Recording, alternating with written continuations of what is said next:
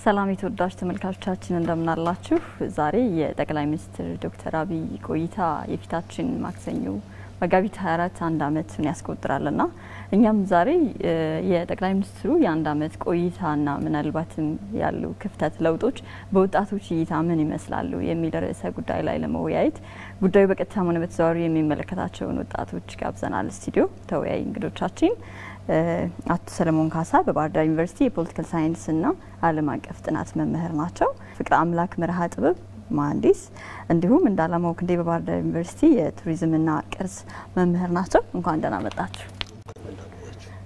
መልካም። በተለይ በወጣቶች እይታ ምን እንደሚመስል ለማውራት ይወደድ ነው። ምናልባት ለመጣው ለውጥ በሰዓቱ ይሄ ነው ብለን የምንጠቅሰው ብቸኛ ባለቤት ባይኖረው በተለያዩ አካባቢዎች ወጣቱ ለውጥ ፈልጋለሁ ብሎ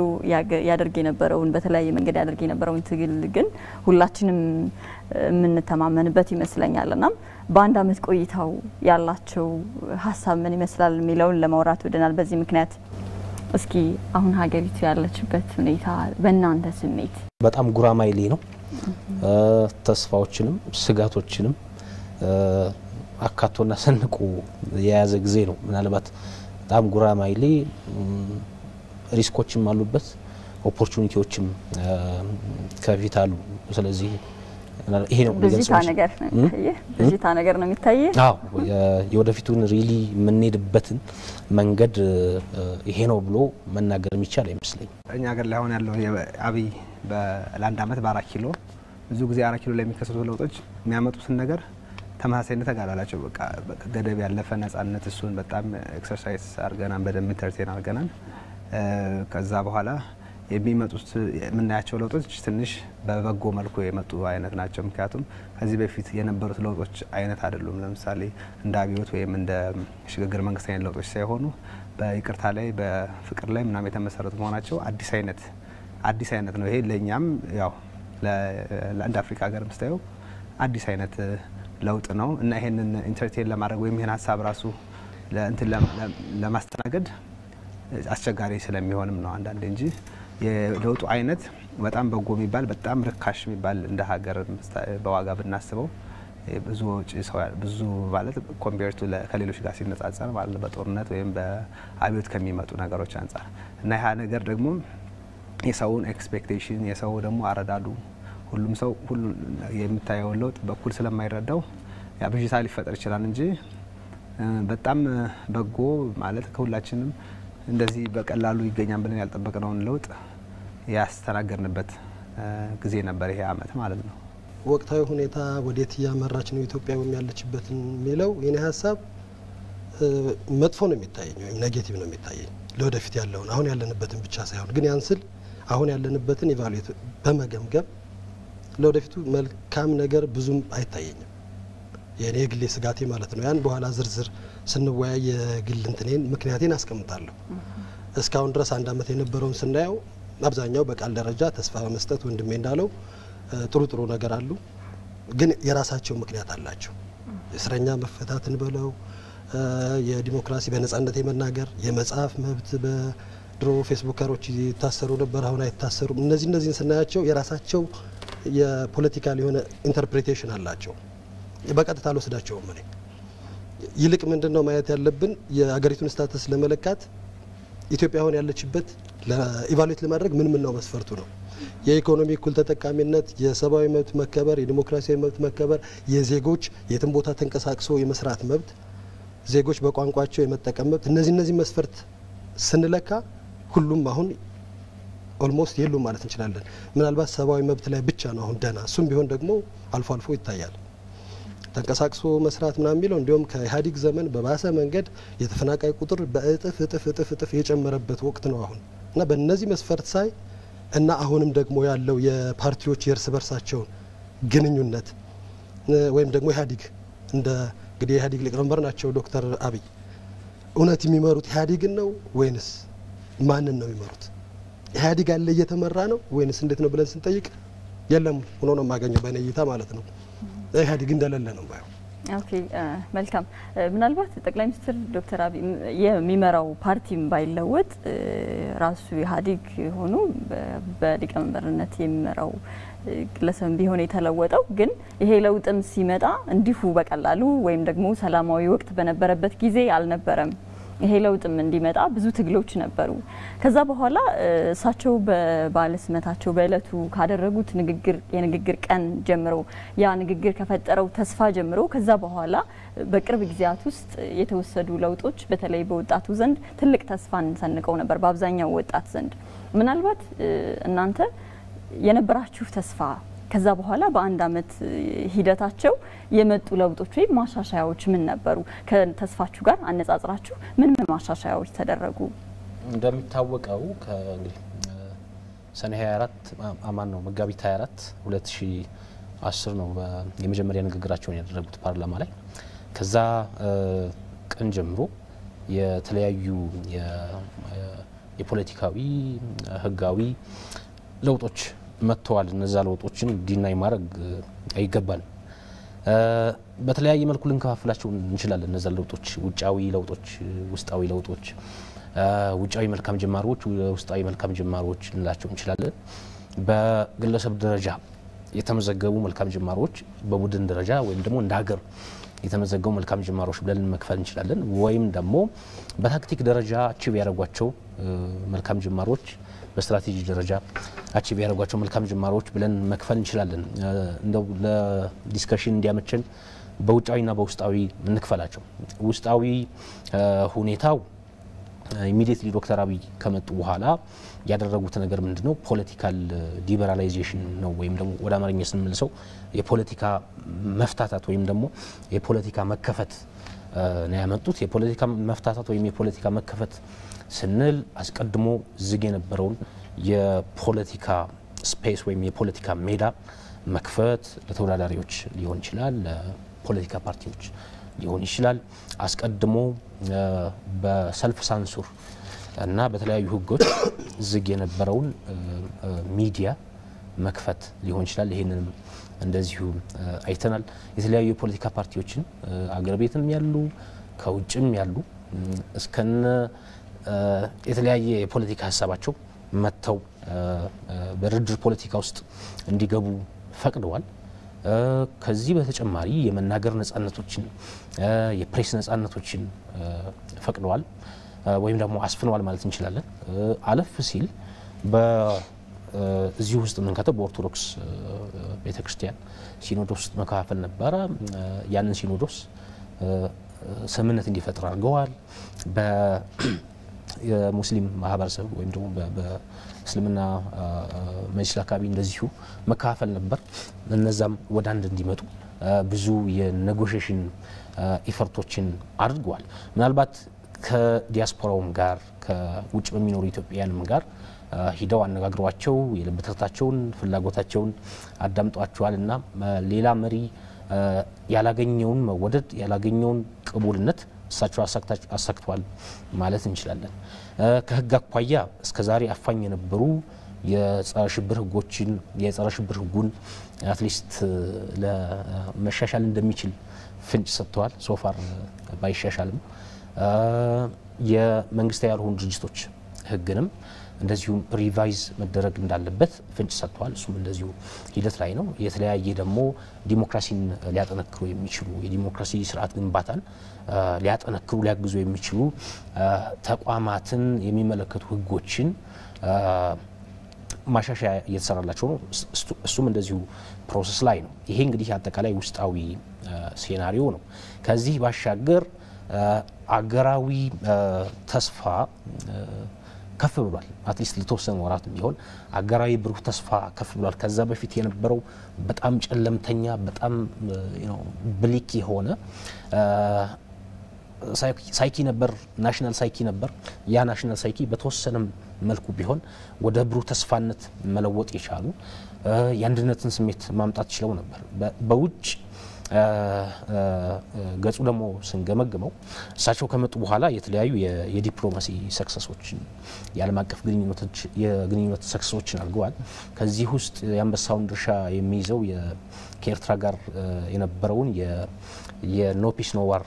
ግንኙነት ሽረው ህዝቡም አብሮ እንዲገናኝ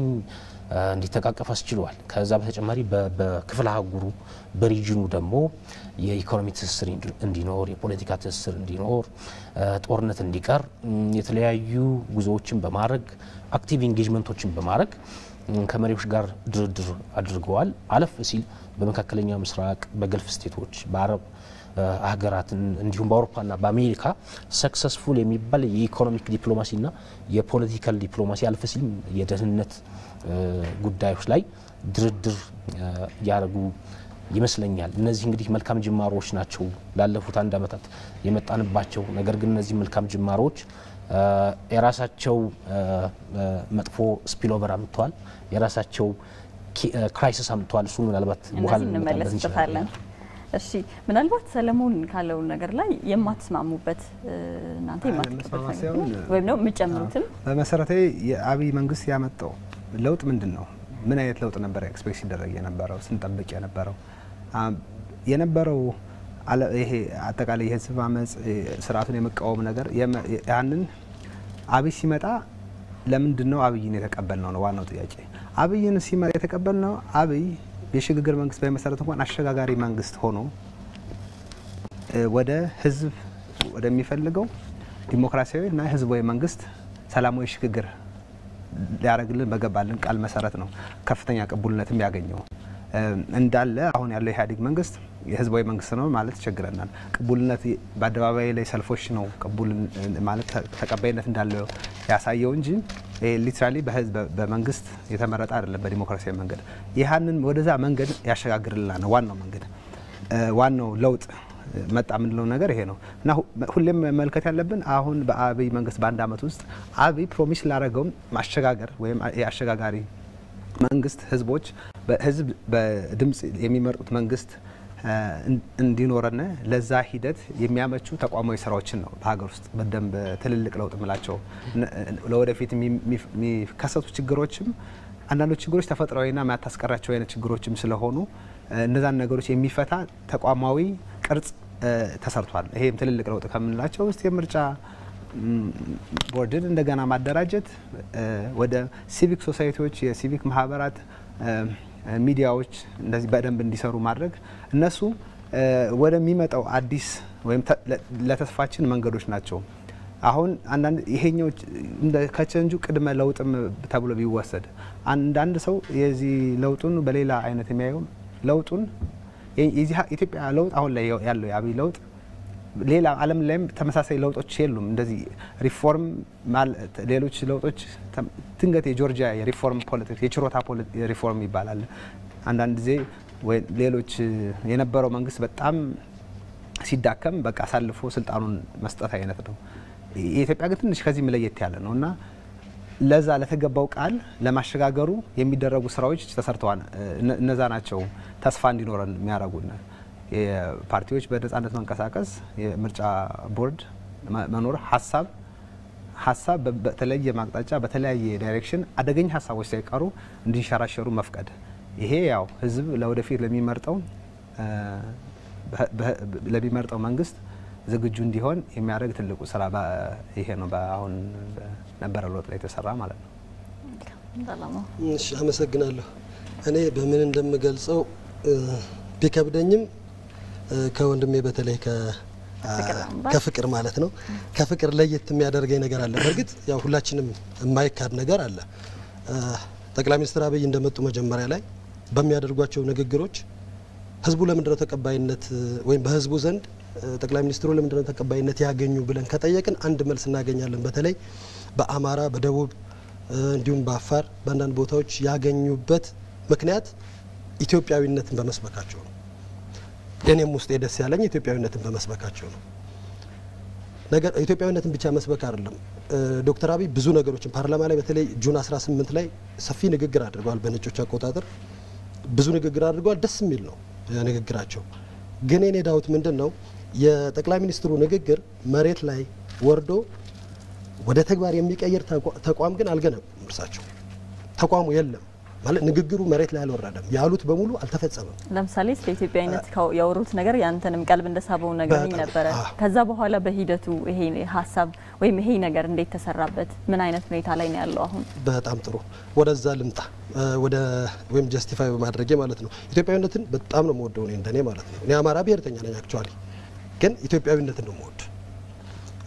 ያው ዜግነቱም ማለት ነው እና ኢትዮጵያዊነትን መስበካቸው ደስ ብሎኛል ለምንድን ነው ደስ ያለኝ ባለፉት 27 አመታት የብሔር ፖለቲካ ነው ሀገሪቱን ተቆጣጥሯት የነበረ እንግዲህ የዛኔ የብሔር ፖለቲካ ያመጣብንን ጫና ጉዳት እናውቀዋለን በተለይ እንደ አማራ ክልል ስናይና አንዳንድ ክልሎች ወይም ከገዢው ፓርቲ ብሔር የተለዩት በአብዛኛው ብዙ ነገር ነበረበት ጉዳት ማለት ነው ሶ ያንን የብሔር ፖለቲካ ወደ ኢትዮጵያዊነት ይቀይሩታል ብለን ነው ኤክስፔክት የምናደርግ ያደረኩት እንደኔ የጠበቅኩ ማለት ነው ነገር ግን በዚህ በአንድ አመት ቆይታቸው ንግግራቸው ኢትዮጵያዊ ሆኖ በተግባር ስናይ ግን ህወሓትን አወረዱና ኦህዴድን ተኮርሳቸው በተግባር የሰሩት ግን ኦህዴድ የሚሰራው የራሱን ስራ ልክ ህወሓት ይሰራው የነበረን ተገልብጦ ነው የኦህዴድ የሚሰሩ የተግባሩን ስራ ነው መነቅሽ የሚናገሩትን አይደለም ይሄን ለማለት ምሳሌ መውሰድ እንችላለን ለምሳሌ ደና ስራ ሰሩ ከምንለው ውስጥ ጠቅላይ ሚኒስትር ጥሩ ስራ ከሰሩት የእስረኛ መልቀቅ ቆንጆ ስራ ነው ለብዙ አመታት ያለ ጥፋት የታሰሩ ብዙ እስረኞች ጋዜጠኞች የፖለቲካ ሰዎች የሰብአዊ መብት ተሟጋቾች ተፈተዋል ያ ደስ ብሎን ያለ ግን ለምን ፈቱ ስንል መፍታታቸውን በመልካም ወስደን ግን የፈቱበት በቀጥታ የአማራው ቁስል ላይ መድኃኒት ነው ያደረጉ በአብዛኛው የታሰረው አማራ ስለነበረ አብዛኛው እንጂ ኦሮሞም ነበር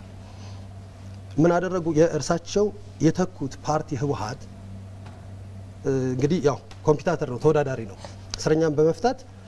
የህወሓትን ድጋፍ መቀነስ ይቻላል ወይም በመልካም ጎኑ ጥሩ ስራ ሰርተዋል ብለን እንሂድ ከዛ እስከ ጁን 18 ድረስ ቆንጆ ስራ ሰርተዋል ከዛ ግን ፖለቲካ የአዲስ አበባ ፖለቲካ ነው እርሳቸውን እኔ እንድጠራጠራቸው ያደረገኝ አዲስ አበባ ፖለቲካ ላይ ልክ በአንድ ወቅት መለስ ዜናዊ እንዳደረጉት አንድ ሰው ስልጣን ለመስጠት ሲሉ ህግ አወጡ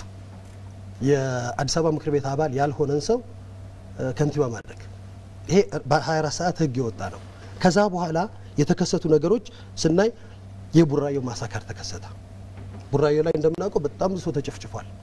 ማንንም ተጠያቂ ሆነ የለም በጣም ትንሽ ሰዎች 6 ሰው ምናምን ነው ኢቭን ንግግራቸው ያን ያክል ቁስል የሚያሽር አይደለም በዛ ተቃውሞ ሲገጥማቸው ወንድሜ እንዳለው የምርጫ ቦርዱን ሪፎርም አድርገውታል እና ብርቱካን ሚደቅሳን መሾም የተገፋቸዋን በጣም ደስ ያለን ነው ኢትዮጵያዊ ስለሆነች እሷ ማለት የኢትዮጵያዊነትን የምታቀነቅን ፖለቲከኛ ስለነበረች እና ማዕዛን አፖይንት ያደረገው ጥሩ ነበር ከዛ በኋላ ግን ወደ ይሄ የለገጣፉ በተለይ የለገጣፉና የቤት ማፍረሱ የዲሞግራፊክ ሪኢንጂነሪንግ ወይም ደግሞ ዲሞግራፊን እንቀይራለን ብሎ ኢትዮጵያዊነት ሱሴ ይሉ የነበሩት አቶ ለማ ባንድ ወቅት ኦሮሚያ ላይ ሄደው ሶማሌ የተፈናቀሉ ሰዎችን አዲስ አበባ ላይ ዲሞግራፊ እየቀየር ነው እያመጣን ቤት ሰጠናቸዋል በይፋ ዲሞግራፊክ ቼንጅ ብለው ቪዲዮ አለ የተናገሩበት ከዛ በኋላ አብይ ምንም አይነት ሪአክሽን አልሰጡም ለአቶ ለማ ማለት ነው ይልቁንም አበረታቱ ለምሳሌ ለገጣፎን ብናይ አልነበርኩም አልሰማሁም እኔ ምን አገባኝ አይነት መልስ ነው የመለሱ እኔ ከተማ አስተዳዳሪ አይደለም ይሄን ሳይ ተስፋዬ በሙሉ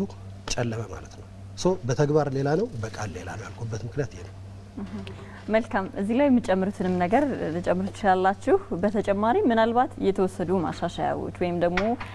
የተደረጉ አዳዲስ ነገሮች ምናልባት ለውጥ ብላችሁ ልትቀበሏቸው የምትችላቸው ነገሮች ይኖራሉ በሌላ መንገድ ደግሞ ሌላ ትርጓሜ ያላቸው ወይም ለሌላ ነገር አደጋ ይሆናሉ ብላችሁ የምታስቧቸው ነገሮች አሉ እሳቸው እንደ ለውጥ ከወሰዷቸው ነገሮች ሰለሞን ቀደም ልትነግረን የፈለከው ነገር ነበረ ኦኬ እንደ ለውጥ የወሰዷቸው እርምጃዎች አሉ ነገር ግን እነዛ እርምጃዎች በብቻቸውን ምሉ ሊሆኑ አይችሉም ለዛም ነው የተለያየ የስፔኩሌሽን ፖለቲካ ለሴራ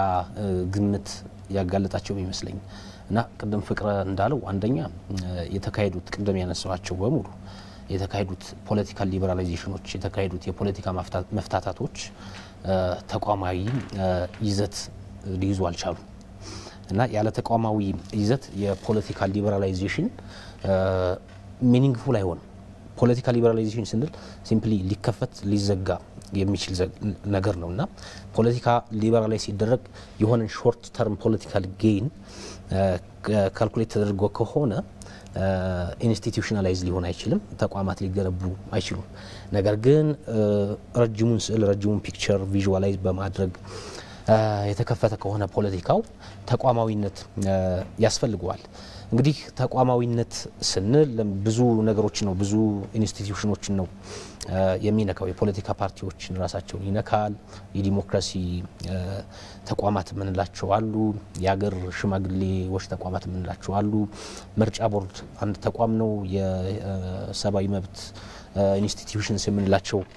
እንደዚሁ ሌሎች ተቋሞች ናቸው አለፍ ሲል የሲቪል ሶሳይቲና መንግስታዊ ያልሆኑ ድርጅቶች ምንላቸው እንደዚሁ ተቋሞች ናቸው ከዚህ በተጨማሪ ደግሞ የሽግግር ኢንስቲትዩሽን ምንላቸው አሉ በሽግግር ዘመን የሚፈጠሩ ኢንስቲትዩሽኖች አሉ እና እነዚህ ኢንስቲትዩሽኖች ዋና ተግባራቸው ምንድነው የተለያዩ ሀሳቦችን ማንሸራሸር ነው ፕላትፎርም ፈጥሮ ጠረጴዛ ፈጥሮ የፖለቲካ ተዋስኦ እንዲኖር ማስቻል ነው የተለያዩ ዲቪዚቭ ያለ ሐሳብ አንግቦ የመጡ ልሂቃን አሉ ከፋፋይና ቂም በቀልን ያረገዘ ሐሳብ አንግቦ የመጡ የፖለቲካ ቡድኖች አሉ እና እነዛ የፖለቲካ ቡድኖች ያን ሐሳባቸውን የሆነ ፕላትፎርም ላይ አውርደው መወያየት አለባቸው በጠረጴዛ ዙሪያ እና ያንን ኔጎሺዬሽን ያንን ዲያሎግ የሚያመቻምች ስፔስ ሊፈጠር አልተቻለም ለዛም ነው ብዙ ኬኦሶችን ብዙ መፈናቀሎችን ብዙ ቫዮለንሶችን ለናየቻል ነው ባለፈው አንድ አመት ለውጡም ላይ አንዳንድ ጥርጣሬዎች አንዳንድ ዳውቶች ሊከሰቱ የቻሉት ሁለተኛው ምናልባት የሪፎርም ኢፈርቱ ላይ የፖለቲካ ሊበራላይዜሽኑ ላይ ወይም ደግሞ አጠቃላይ የለውጡ ሂደት ላይ መጥፎ ጥላ አጥልቷል በየ ማስቡ የልሂቃን ሚና በቅጡ ያለመለየት ወይም ደግሞ የኦርጋኒክ ልሂቃን ምንላቸው የጄኒውን ልሂቃን እጦት በየ ነው መፈርጀው ጄኒውን የፖለቲካ ልሂቃን አተናል ብዙዎቹ የፖለቲካ ልሂቃን ሾርት ሳይትድ ናቸው አጫጭር ነገሮች ላይ ነው ፎከስ የሚያደርጉት አለፍ ሲል ከፋፋይ የፖለቲካ አጀንዳዎችን ሴንሲቲቭ የፖለቲካ አጀንዳዎችን ኢዚሊ ኬኦስ እና ቀውስ ሊፈጥሩ የሚችሉ የፖለቲካ አጀንዳዎችን በማንሳት ህዝብ ለህዝብ ሲያጋጩ ነበር እና ይሄ ሁኔታ የድርድሩ ፖለቲካ ላይ የፖለቲካ ተዋሶ ላይ መጥፎ ጥላ ያጠላ ይመስለኛል ስለዚህ ኢንስቲትዩሽናላይዝ አለመሆኑ ከዛ በተጨማሪ የሮድ ማፕና የርዕይ ያለመኖርም ምናልባት ሌላው ክፍተት በየ ማስበው ነው ሪፎርሞቹ ላይ ሂደቶቹ ላይ ግልጽ የሆነ የፍኖተ ካርታ ግልጽ የሆነ የጠራ ርዕይ የለም ምናልባት በተደጋጋሚ እንደ ማንትራ እንደ ተደጋጋሚ ወርድ የምንሰማው መደመር አለ ምናልባት መደመር የመሰባሰቢያ ሞቶ ሊሆን ይችላል መፈክር ሊሆን ይችላል ነገር ግን የተብራራ የፖለቲካ ኢኮኖሚ የማህበራዊና ህግ እና ደህንነት ጉዳዮች ላይ የሚያተተው ነገር የለም ስለዚህ አንድ መንግስት እስከሆነ ድረስ የ110 ሚሊዮን ህዝብ መንግስት እስከሆነ ድረስ ሮድማፕ ሊኖር ይገባል ሮድማፕ አለመኖሩ ወዴት ይወሰዱን ነው የሚል ጥያቄ በማህበረሰቡ ዘንድ አጭሯል ምናልባት ኢንስቲትዩሽናል አምቢቫለንስ ምንለው ወይም ደግሞ አምቢቫለንት ስቴት የምንለውን ሁኔታ የፈጠረ ይመስለኛል አንድ ተቋም ሐሳብ ከሌለው ፋንክሽን ሊያደርግ አይችልም በሐሳብ ሊደገፍ ይገባል ለምሳሌ በየቦታው ብዙ ቀውሶች ሲፈጠሩ ብዙ ህግ ጥሰቶች ሲፈጸሙ ፖሊሶች ቆመው ያዩ ነበር የደህንነት አስፈጻሚ አካላት የህግ የበላይነት የሚያስከብሩ አካላት ቆመው ነበር የሚያዩት አምቢቫለንት ነበሩ ግራ የተጋቡ ነበሩ ይሄ የመንግስትን አምቢቫለንትነት የመንግስትን ሪዮት አልባነት እና ፍኖተ ካርታ አልባነት ቁልጭ አርጎ የሚያሳይ ነው እና ለውጡ በሳቸው ችሮታና ኢንቴግሪቲ ላይ ብቻ ተንጠለጠለ ፐርሰናል ኢንቴግሪቲ አንድ የሊደርሺፕ ኳሊቲ ነው የሰውየው ወይም ደግሞ የዶክተር አብይ አህመድ ኳሊቲ ሊሆን ይችላል ነገር ግን ወደ ሀገር ስንመጣ የህግ የበላይነትን የሚያሰፍን ኢንስቲትዩሽን ያስፈልጋል ይሄን ኢንስቲትዩሽን ቢውልድ ለማድረግ ሮድማፕ ያስፈልገናልና ያለ ፕላን ያለ ቅድ የትኛውም ሀገር የፖለቲካ ሽግግር ሊሻገር አይችልም ብዙ ጊዜ ሮድማፕ ከሌላቸው ሀገሮች ስትራቴጂ ከሌላቸው በተለያዩ ቡድኖች ይጠለፋሉ አጀንዳ ሴት ይደረግላቸዋል በተለይም ደግሞ ጠርዘኛ ልሂቃን ወይም የሳቸውን አነጋገር ለመጠቀም ዋልታረገጥ ልሂቃን አጀንዳ ሴት ያደርጋሉ በእነሱ አጀንዳ ተጠልፈው ነው የሚሄዱት የመርሐልባ ፖለቲካ ይሰፍናል ማለት ነውና የመርሐልባ ፖለቲካ ሲሰፍን አንደኛ ሰላም ተሰቶች በየቦታው ሀፕል ያደርጉ ይችላሉ ግጭቶች በየቦታው ሊከሰቱ ይችላሉ እነዛን ግጭቶች ለማበረድ በሚል ሰበብ ወደ አምባገነንነት መግባት አለ ምክንያቱም ሰው አምባገነን መንግስትን ይናፍቃል ደህንነትን የሚያስጠብቅልኝ መንግስት ሬድሮ ፖሊስ ይሻለኛል ንብረትን የሚያስጠብቅ መንግስት ፈልጋለሁ ይላልና በዚህን ጊዜ የአምባገነን መንግስታት መንገዳቸው ይተለማል ማለት ነው ስለዚህ ሮድማፕ አለመኖሩ ምናልባት ሌላው ለውጡ ላይ መጥፎ ጥላያጥላ ይመስለኛል እስኪ መጨመሩት ነገር ምናልባት በሰዓቱ ለውጡ እንደግፈው ወጥተው የነበሩ ትልቅ ተስፋ የሰነቁ ሰዎች ሁላ ሳይቀር አሁን ላይ በሳቸው በዶክተር አብይም ለውጥ ላይ አቋም ላይ ጥያቄ እንዳላቸው በተለያዩ መንገዶች ይገልጻሉና ምናልባት የሳቸው የለውጥ ሂደትና ተስፋ ለምን ጥያቄ ውስጥ ገባ ሚሉ ነገሮችን ብናወራባቸው ደስ ይለኛል ፍቅር በነገራችን ላይ አሁን የመጣው ለውጥ የመንግስት ለውጥ ሳይሆን የመሪዎች ለውጥ ነው ብዬ በመወስደው አንዳንዴ መንግስት ማለት የብዙ ስትራክቸሮች መዋቅራዊ ውጤት ነው እንጂ አንድ ሰው አይደለም እንዲያውም እኔ የአብይ መንግስት በዚህኛው አሁን ባለው የመንግስት ስርዓት ላይ ምንም ፐርሰናሊቲው በጣም ጥሩና ያ በጣም ኤክሰለንት የምትወያይ ሰው ቢሆንም የሱ አላማ ወደታች ለመውረድ የሚያስችል የመንግስት ስራ ሲስተም የለም እንዲያውም ከዚህ ካሁን ካለ ፌደራሊዝም ልክ ሀደ ቢሆን ሞር የአንድ መሪ ካራክተር ይሄ የግለሰባዊ ባህሪዎችን ማስተዋል እንችላለን ምክንያቱም ትዛቶች ቀጥታ ስለሚወርዱ ለሚፈጸሙ ጥፋቶችም ለሚገኙ በጎ ትሩፋቶችም ከላይ ያሉ መሪዎች ተጠያቂ መሆን ይወራሉ አሁን ባለው ግን ስርዓት ውስጥ ማለት ነው የአንዳንድ የተራማጅ መሪዎች የተሻለ ሐሳብ ነው ይሄን ለውጥ ያመጣው ከሌሎች ማለት የለውጥ ግፊቶች ተጨማሪ ማለት ነው እና በዛ ውስጥ ሲኖር ሰው የሚፈልገውን አይነት ለውጥ ላይ ይችላል አሁን ይሄ ሪፎርም የተደረገው ለምሳሌ የህት ፓርቲዎችን ፍላጎትና ያን ፍላጎት ተግባራዊ ለማድረግ የሚሄዱበትን መንገድ ይችላሉ በየአካባቢው የሚደረጉ ከሰባዊ መብት ጥሰት እስከ ትልልቅ ሀሳቦች ነገ ሆነው ሊያዋቸው የሚፈልጉ ነገር ግን ለህዝቡ አደጋ የሆኑ ሀሳቦችን ሁሉ ችላ ብለዋል አይነት ነገሮች ጥያቄ ውስጥ ካስገቡ ነገሮች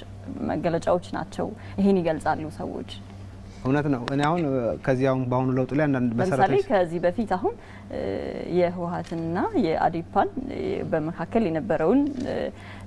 ሻካራ ሂደት እናውቃለን አሁን ደግሞ ለለውጡ በጋራ ይሰሩ የነበሩት ኦዲፒና አዲፓ ራሳቸው እንደገና አሁንም ደግሞ ሌላትን ውስጥ ገብተዋልና ምናልባት ይሄንና ሌሎችንም ነገሮች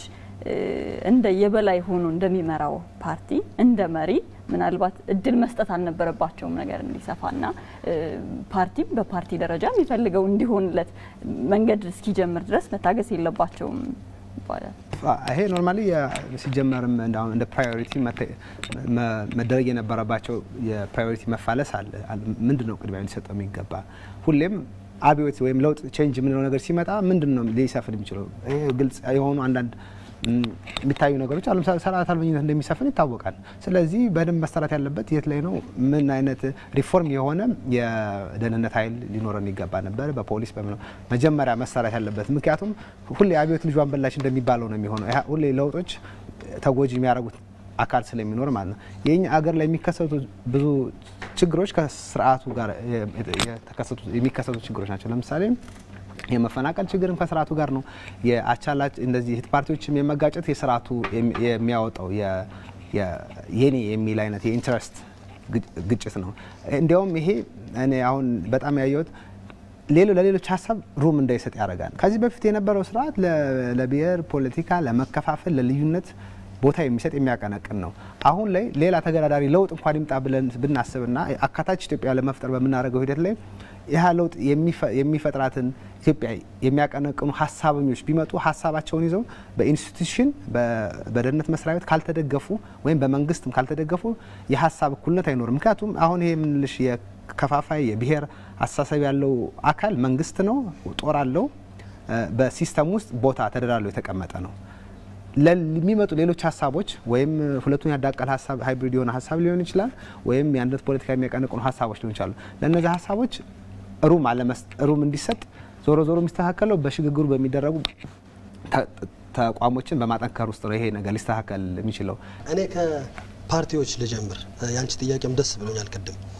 ከፓርቲዎች ስንጀምር ያሉ እንግዲህ ኢህአዴግን የመሰረቱት ፓርቲዎች ሁሉንም ጠርቼ ያላቸውን ያሁን ስታተስ ነው የምናገር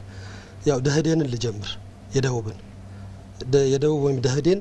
በኢህአዴግም ዛሬም የነበረው ተመሳሳይ ነው ያኔም ዝም ብሎ መታዘዝ ነው ዛሬም ዝም ነው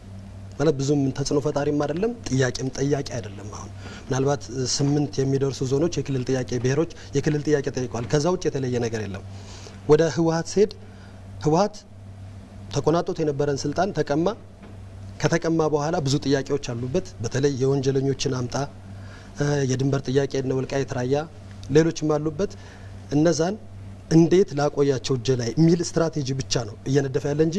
ከተቻለ ስልጣኑን መልሶ ለማያዝ ያለበለዛ ግን እነዛን ማስቀጠል ላይ ነው ያለ ከዛ ኦዲፒ እና አዴፓ አልወሰድ ወይም ኦህዴድና ባዴን ድሮዎችን ማለት ነው ኦዲፒ ስልጣኑን ከህወሓት ተቀብሏል ይዟል ከያዘ በኋላ በቀጥታ ፕራክቲስ የሚያደርገው የበላይነቱን የህወሓትን የድሮውን ሮል ነው ያዘ ወደ አዴፓ ልምጣ አዴፓ ወይም የድሮ ባዴን ማለት ነው ምንም የተለየ ነገር የለም ባዴን ያለ የህወሓት ተለጥፎ ነበር አዴፓ ሆኖ ደግሞ የኦህዴድ ከቅርብ ጊዜ ወዲህ ቅርብ ጊዜ ትንሽ አሁን በተለይ ዶክተር አምባቸው ከመጣ በኋላ እና ገዱ ሊወርዱ አካባቢና አቶ አምባቸው ዶክተር አምባቸው ከመጡ በኋላ ትንሽ ምንድነው ሬዚስታንስ እያሳየ ነው እንጂ ዝም ያለ ነበር which means አዴፓን በራሱ ጸጥ ያለበት አይነት ነገር ነው የሚታይ ወደ ኦህዴድ ሰድ ግን የህወሓትን ነገር ነው ፕራክቲስ እያደረገ ያለ አሁን ወደ ዶክተር አብይ ልምጣ ንግግራቸው ኢትዮጵያዊ ነው ኢትዮጵያዊነትን ማስፈን ነው ነገር ግን እርሳቸው ከየት ነው የመጡ ብለን ካየን አስተዳደጋቸው ከህወሓት ጋር ማደጋቸው ወይም ከኢህአዴግ ጋር ማደጋቸው እንዳለ ሆኖ ግን የሚወክሉት ፓርቲ ኦዲፒ ነው ኦህዴድ ማለት ደግሞ ቅድሚያ ለኦሮሞ ብሔር ሰጥቶ የሚሰራ የብሔር ድርጅት ነው የብሔር ፖለቲካን እየመሩ ከብሔር ፖለቲካ ተወክለው ኢትዮጵያዊነትን ያቀነቅናለሁ ማለት በፍጹም ሊሆን የማይችል ሊሳከም የማይችል ነገር ነው